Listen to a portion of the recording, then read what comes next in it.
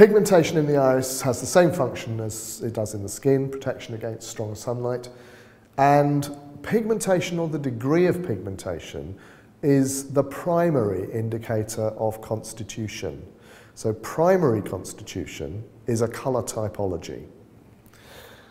In a dark iris, the pigmentation permeates the whole iris.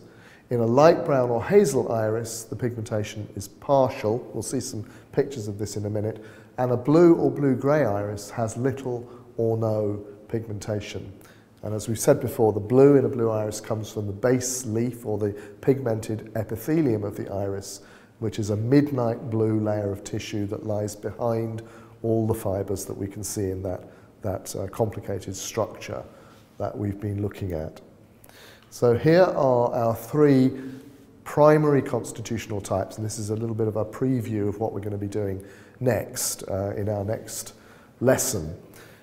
And we're going to start putting the names in here too, the correct iridological constitutional names. So for the blue iris, no pigmentation, because pigmentation in the iris is always in a kind of in the yellow, brown, red spectrum. And we call this the lymphatic type, and you can already start to see lymphatic. That's got to be something to do with the lymph and the lymph system. You'd be absolutely right. We'll discuss that in more detail as we go through. Next to that we have the intermediate type, brown, grey, or sometimes described as hazel. And the thing about this is that it can be quite pale, or it can be almost completely dark. There's a very wide range of, spectrum of colour that you can see in this particular type. We call this the mixed type because it is a mixture of the two, pigmented and unpigmented. Sometimes also called the mixed biliary type, and that word biliary refers to the liver and gallbladder. So we know there's something to do with liver, something to do with the gallbladder, maybe to do with digestion, affecting these types. And then lastly, on the right-hand side, we have the pure dark brown iris.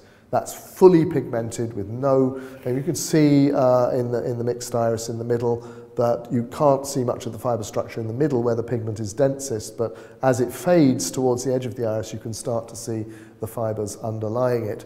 Whereas in the far right picture, the dark brown iris, you see no fibre structure, at least not in the ciliary zone.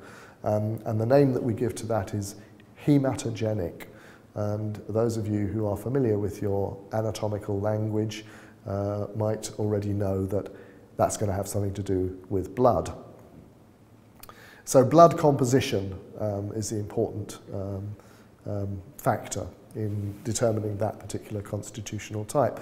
And that's the primary classification. With a lot more detail to add to that in the next class, but that's where we start with our constitutional analysis by looking at what colour the eye is and then asking relevant questions about the individual's health experience. If you enjoyed this video, please give it a like and subscribe below so you don't miss any future content. To learn more about CNM or its courses, head to www.naturopathy-uk.com.